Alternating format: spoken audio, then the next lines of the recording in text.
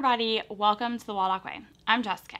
Today's video is going to be our book and game choices for the A Book and a Game a Day challenge. If you have no idea what I'm talking about, I will link a video right here that's going to go over all of the details of the book and the game challenge, how you can join us, how you don't need anything more than just a deck of cards, why we do it, and a little bit more about it. Now, before I show you all of these books and games, I really just want to say that I find it a personal challenge and I love it to find books and games that pair well together over the same concept. So I like looking at my free checklist for each grade level, which I will link those in the description box if you don't have those yet. They're amazing. And I like looking, like, for instance, at the 4th grade skills and saying, okay, like, for example, Roman numerals. It's something that we haven't done a ton with. It's something that I want to expose her to more. And so that's one of the things I'm going to try to find a book and a game on. But that is not what the book and the game challenge is about. I like the personal challenge, and if you're like me and you like that, that's great. If you're not like me and you don't like that, that's okay too.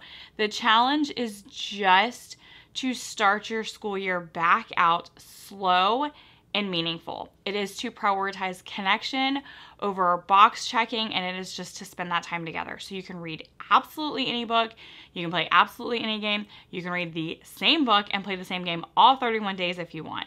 As long as you're spending that time together, then you're still accepting the challenge as far as I'm concerned. So while I'm going to show you a ton of really awesome books and games, you don't need any of this to play along with us. So just know that going in. And before you go running to get your pad and paper, I have made this super convenient, and there's going to be a link in the description box for you that's going to list all of the books and all of the games with clickable links so that you don't have to do anything except enjoy this video. So when I started planning for this year's book and the game, I knew that there were certain categories I wanted to try to hit. So I told you I kind of referenced our free grade checklist, but before that I sat down and I said, okay, what are the things that I still want to do this month? And that was math, language arts, science, geography and history, biographies, because I have a personal obsession with them, and fun for Emily. So those were the 6 categories that I worked within when I chose our books and games. So that's where I started. I said, okay, there's 31 days. I have 6 categories, so that's about 4 to 6 for each category. So that's kind of where I started. Then I referenced our checklist like I talked about, and anything that I knew that I could use a book and a game and check a skill master type of thing off of that checklist, I was like, that's a double win. And that's how I picked them. Once I picked all of my books and games, I wrote them on little slips of paper and I put them in a jar. Super plain, nothing fancy. And then this jar literally lives right here behind me, and Emily picks a paper out each day, and then that's the book that we read and the game that we play. Okay, let's go ahead and get started with the math books and games. So the first math book that I have is Fun with Roman Numerals.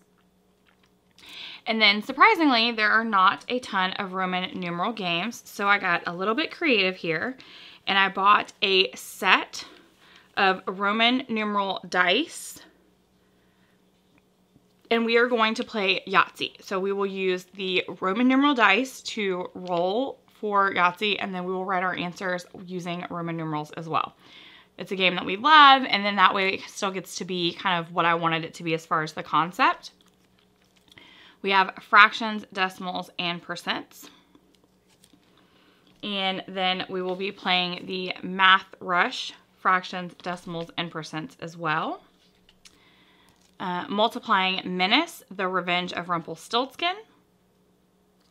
And then along with that, we will play both Super Genius Multiplication. So we have 1 and 2. So that way it covers all of the multiplication facts. Telling Time. And the Telling Time game. And the last one for math, we have Once Upon a Dime. And one of our all-time favorite money bags. All right, next up is language arts. So the first book that I have is Antonyms, Synonyms, and Homonyms. And pairing with that is the game Super Sleuth, which reviews synonyms, antonyms, homophones, and multiple meaning words. And it's just a really fun game that we enjoy. And then I have Once Upon a Time, Writing Your Own Fairy Tale. And with that, I have our 𝐂𝐴𝐵 Create a Story Fairy Tale card. So we will be using those to create our own fairy tales. And then maybe write them if she's feeling like it. And then I have the Word Collector, which is one of our all-time favorite books. And with that, we will be playing Upwards, which happens to be one of my favorite games. And then I could not pick one. I love them both, so I will let Emily either pick or we'll read them both. We have Paul Bunyan and Pecos Bill, Tall Tales. And then with that, we will play Tall Tales, the game of infinite storytelling. Next up, we have science. So we have the Book of Brilliant Bugs, along with Bug Bingo. We have Explore the Human Body, along with Organ Attack. We have the Magic and Mystery of Trees, along with Match a Leaf. We have Wild World, along with the game Ecosystem, which... And then last we have Earth's Incredible Oceans, along with the game Ocean Bingo. Next up we have Geography and History. So I have the Camping Trip That Changed America. And then with that, I just have pick a national park game. So she can pick from any of the national park games we have. So Trekking the Parks, Professor Noggins, National Park Trivia, the Trivial Pursuit. National parks, we have trails. We have, oh gosh, we've probably 4 or 5 different national park games that she can choose from. I will make sure that those are all on the list for you. But basically she can pick whichever one of those that she wants. We have If You Were a Kid in a Medieval Castle. And along with that, we have Carcassonne.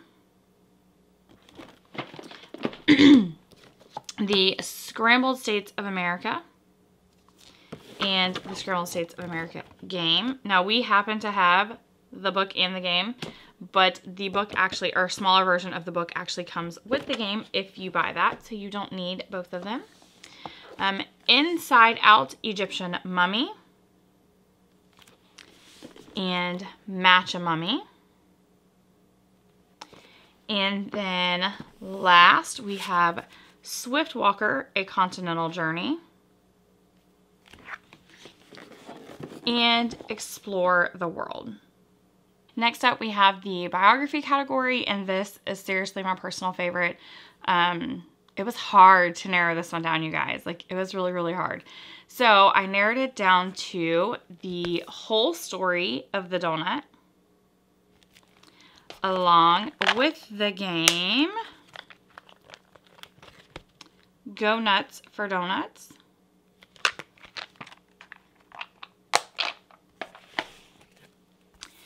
Alice Across America, the story of the first woman's cross-country trip. And with that, I have Game of the States, because you use like little vehicles in this game, and I thought that was just super cute. We have June Almeida, the virus detective. She is the woman who first discovered the human coronavirus. So I thought that was super fitting. And then with that, I have Virulence, an infectious card game. I have Sweet Clara and the Freedom Quilt. And along with that, I have Patchwork Express. And then the last one in the biography category is Pass Go and collect $200. The real story of how Monopoly was invented. So with this one, she will get to pick, basically, again, it just says play a version of Monopoly of your choice. So we have the original Monopoly, we have Monopoly Builders, we have Space Monopoly, National Parks Monopoly. So basically she can just pick anyone that she wants to go along with this when she pulls that slip out of the jar.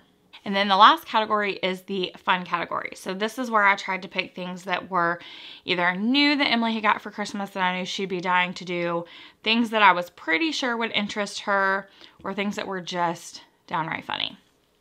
So the first one we have is Katie's Picture Show. She absolutely loves these books. And with that, we have My Big Art Show, Magical Creatures and Mythical Beast. And this one is super cool because you use the flashlight and it's like one of those hidden picture books. And then with that, we are playing the game Creatures. So with that game, it's a drawing game. You get the subject and the habitat and detail and you draw your creature. It's a lot of fun. Never Let a Unicorn Scribble. And along with that, she will get to play her brand new Unstable Unicorns for Kids. And then I knew she would be dying to read this. So Dragon Masters, let's see which one is this, Howl of the Wind Dragon. She got that one for Christmas. And so along with that, we will play Dragonwood. And the last one, which will probably hands down be her favorite, is Poop, A Natural History of the Unmentionable, along with the game Poopocalypse, the world's #2 game. So that's it. That is all of the pairings for our book in a game challenge.